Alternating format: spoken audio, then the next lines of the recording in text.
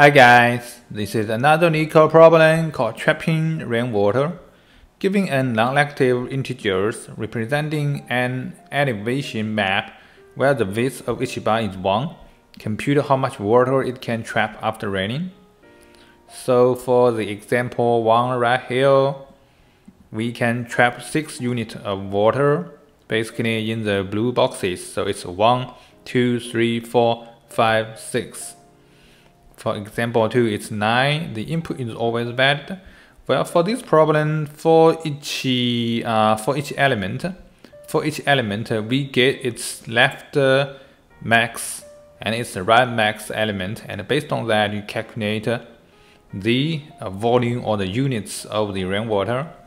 So we need to have the two slides or two array. It's called left max. We can initialize it to the length of this height,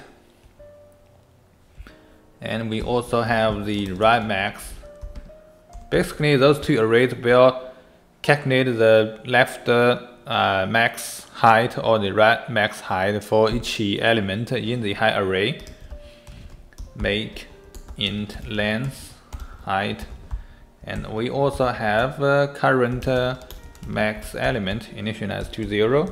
So here we just looping over from the start to the end of this height array or height slice in Go, whatever. So we need to check if the height of I is greater than the current max. So we just assign it to the current max, and then we use that to update the left max, current max. So for the elements in the index I right here, we know what is the left max for this ith place, and we also doing the same thing for each ith place to calculate its right max. To calculate the right max, we need to loop over the array from the end to the beginning. That will be the height minus 1, I greater or equal to 0, I minus minus. We need to check if height of I is greater.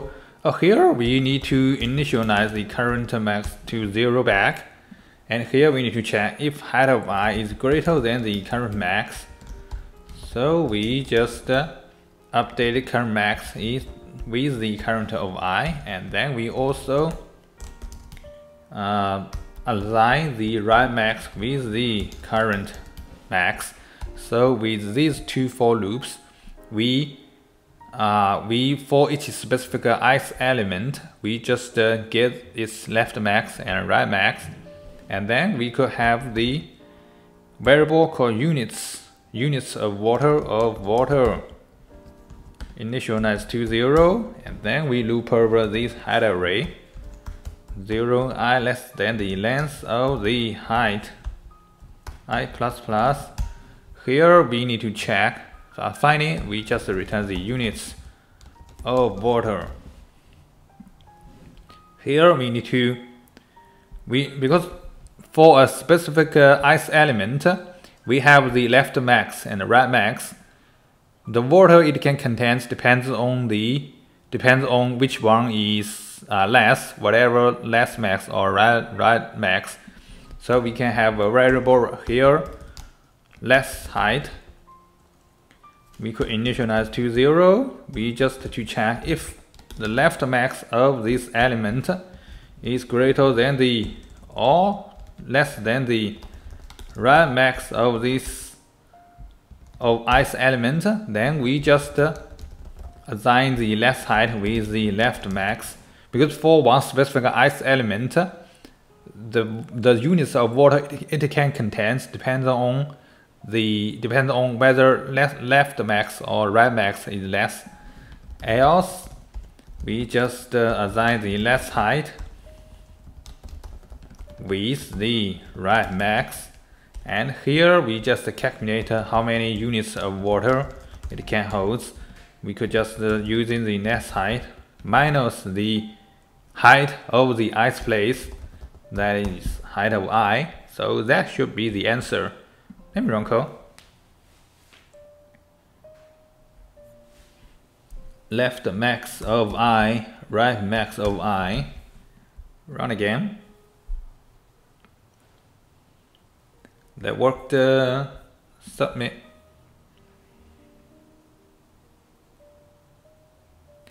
Okay, that worked. Let me try it again. It should be almost 100% solution. Okay, never mind. Okay, guys, so the solution is for the ith element, we calculate its left max and right max height and put that in the array. And then for one specific element or for one specific place in the I, we get the left height whatever from the left max or from the right max. And based on that, you calculate how many units of water of this ith place can hold. So that is the answer. Let me know if you have a better solution. Thank you.